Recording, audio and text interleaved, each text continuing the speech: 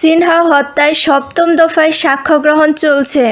কক্সবাজারের মেরিন ড্রাইভের Shamlapur ABP and চেকপোস্টে পুলিশের গুলিতে নিহত মেজর সিনহা হত্যা মামলার চলমান বিচারকার্যের সপ্তম দফা সাক্ষ্য গ্রহণ শুরু হয়েছে।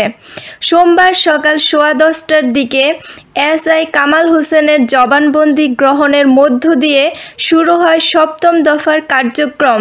তিনি ছাড়াও আরও 5 জন সাক্ষীর হাজিরা দিয়েছেন রাষ্ট্রপক্ষের কৌঁসুলি অ্যাডভোকেট ফরিদুল আলম। এদের মাঝে একজনকে রিকল সাক্ষী হিসেবে ডাকা হয়েছে। আগামী 17 নভেম্বর পর্যন্ত চলবে সাক্ষ্য গ্রহণ। কামাল হোসেন ছাড়াও হাজিরা দেয়া অপর সাক্ষীরা হলেন পরিদর্শক মানস Barua, constable Mosharraf, OC ABMS দোহা, এএসপি জামিলুর ও রিকল সাক্ষী সার্জেন্ট আয়ুব। কক্সবাজার জেলা ও দায়রা জাজ আদালতের বিচারক মোহাম্মদ ইসমাইলের আদালতে এ সাক্ষ্য গ্রহণ শুরুর আগে অন্য দিনের মতো ওসি প্রদীপ কুমার সহ 15 আসামিকে আদালতে আনা হয়।